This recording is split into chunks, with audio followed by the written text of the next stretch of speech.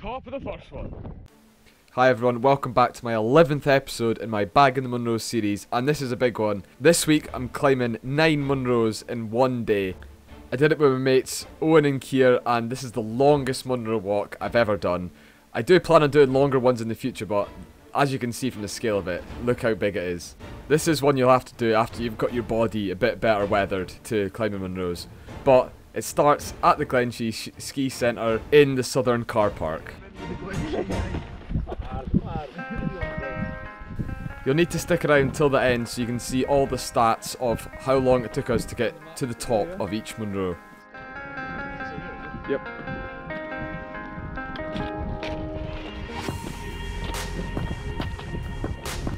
We had such a nice day for it again. I was already sunburnt from the previous Munro, but I just whapped a load of sun cream on and I was alright.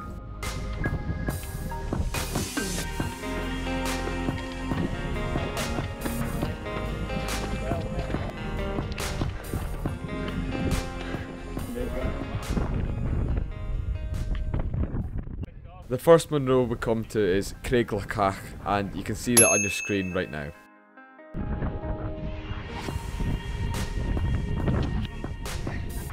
The mountain ahead of us is also a Munro, and it's called Glas Maol, and we do that second. On the map you can see us just coming around the edge now past Glas Maol.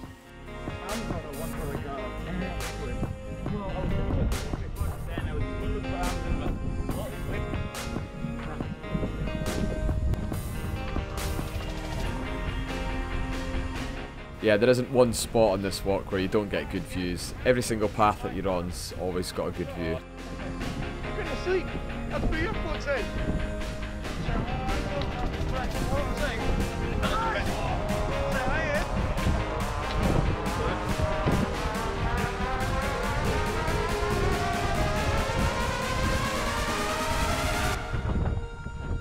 That's us reached the summit of Creag Leacach in just over an hour and 30 minutes.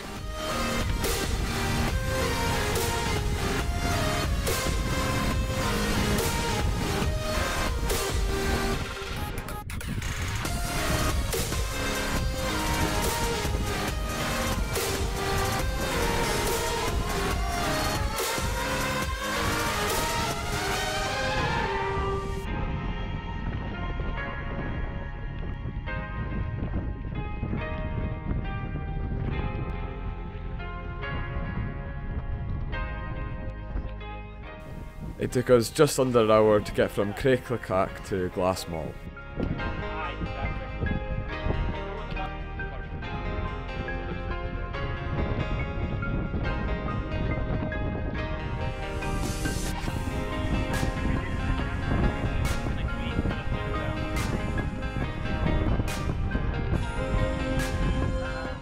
On the map you can see that we're halfway between Glas Maol and Cairn of Claise.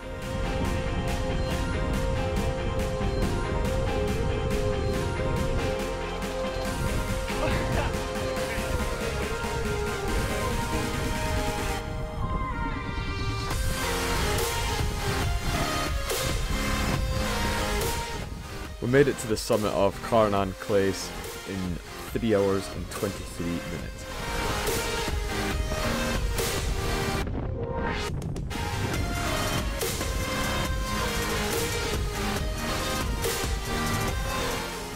As you can tell by the wind, it was starting to get really windy in places.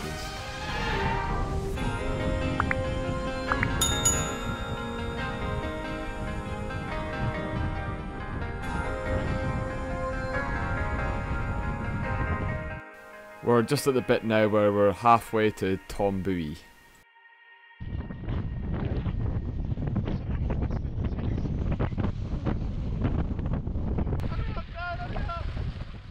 I was running out of water, so I decided to get some water out this waterfall, but it had so much dirt in it. I found a better one later on, but this one just had so much dirt.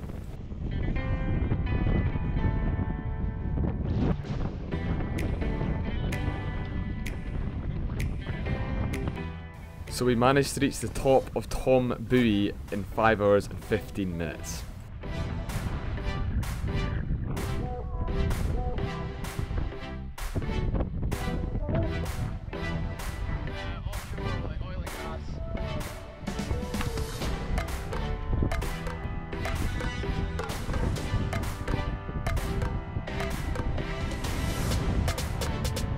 It only took us 45 minutes to get from Tom Buidhe to Tolmount. They are very close together.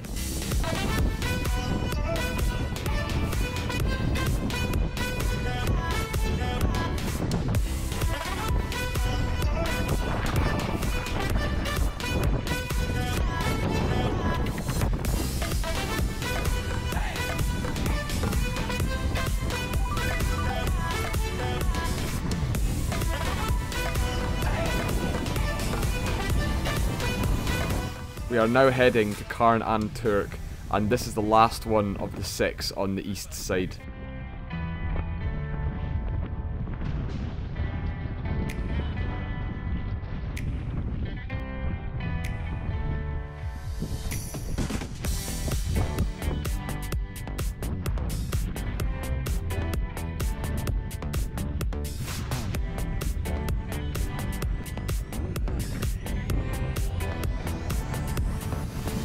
We're just coming up to Carn and Turic just now, and at this point we're about halfway around the whole route.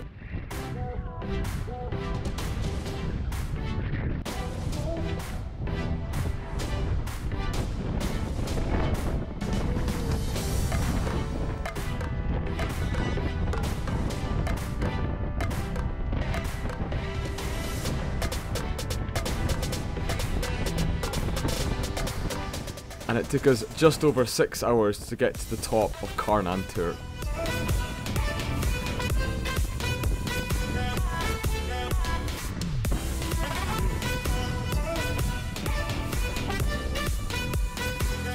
We decided to sit down and have lunch just over the other side of the Munro in a little cubby hole, just so there was no wind.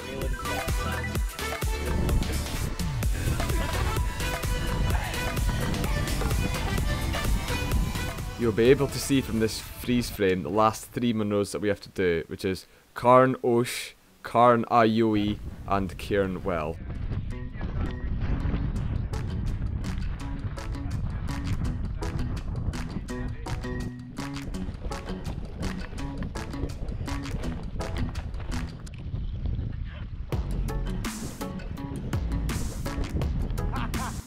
And now we're just walking towards the road in the valley, and there's a lot of rivers here, so it is really nice.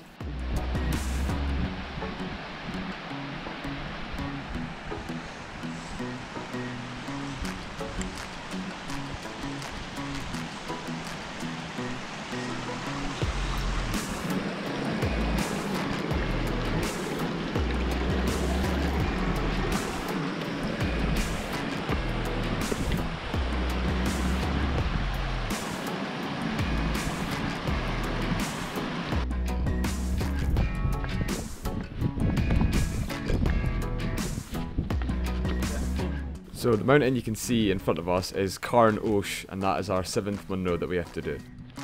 What he's doing, you.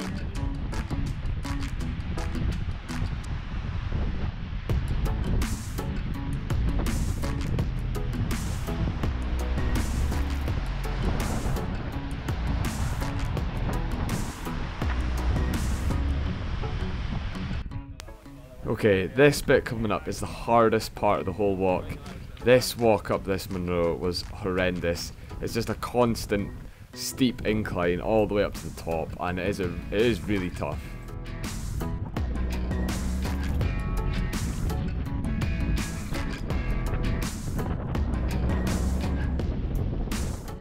But I think the way I recorded it didn't make it look as hard as it is, so if you are going to do this, then you'll realise how hard it actually is. But it did end up taking us 8 hours and 51 minutes to get to the top. And now we're starting to head to the very far away Carn Aosda.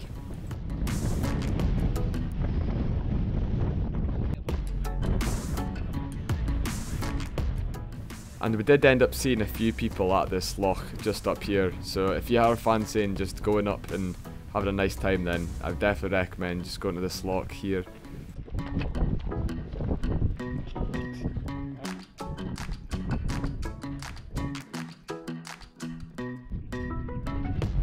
And you can see the Munro with the little tower at the top. That's Cairnwell, and that is the last one that we'll have to do. So we do have to go back on ourselves eventually to get to it.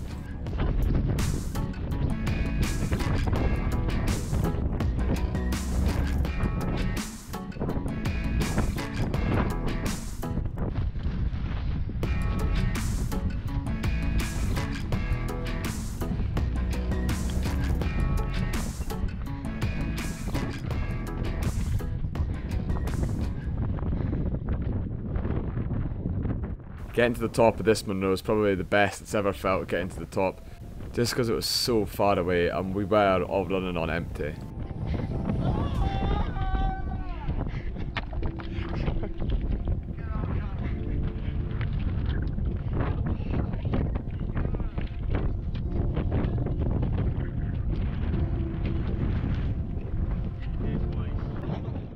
When you get to the top of this one, you really start to comprehend how far you've actually travelled when you look back and see all the Munros you've been to. Yeah, no, what a bit more freedom in that sense. Still really good, but I'm not really watching it much now.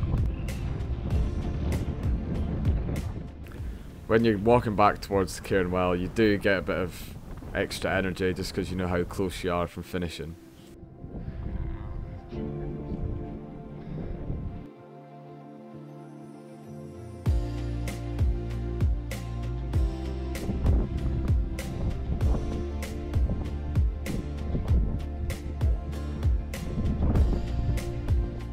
But like I said before, literally every part of this walk you're getting such stunning views and it's so nice. It also just looks so weird seeing Glenshee without any snow on it and just seeing all the different routes without the snow.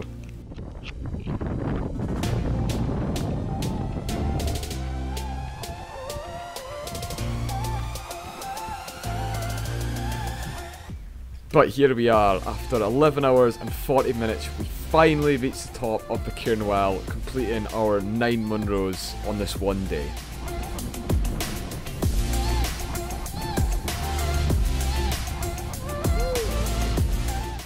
And it honestly felt so good. Now for the walk down, the route that we were following says go back down one of the ski routes and follow the path down. But we were literally parallel to the top of the Munro, so we thought we'll just go straight down, and it only took us 18 minutes to get down from the top of the Cairnwell, so I would definitely recommend doing it. And it was the best sight ever, seeing the cars so close after 12 hours of walking. But now let's get into the crucial stats of the day. On the right hand side you can see the heights of all the Munros that we climbed in the order, except we've done Glas Maol and Creag Leacach, they're around the wrong way. But the tallest Munro out of them all was Glas Maol at 1068 metres, and the smallest was Carn Aosda at 915 metres, where it has to be 914.4 metres to be a Munro, so it's just a Munro. And on the left is the time that we summited each Munro, but like again, Glas Maol and Creag Leacach are round the wrong way. The walk took a total of 34.1 kilometres, and after doing these 9 it puts me up to the tally of 27 Munros. But for my ratings, I'm giving this one a speed of 2 because it was just under 12 hours, and the difficulty 3 stars. But I'm giving the scenery 4 stars because of how nice it was the whole way around. So a final recommendation rating of 3.5 stars. Because you made it to the end of the video, please give it a big thumbs up and subscribe to the channel so you don't miss out on future hill walking videos. I'll see you in the next one.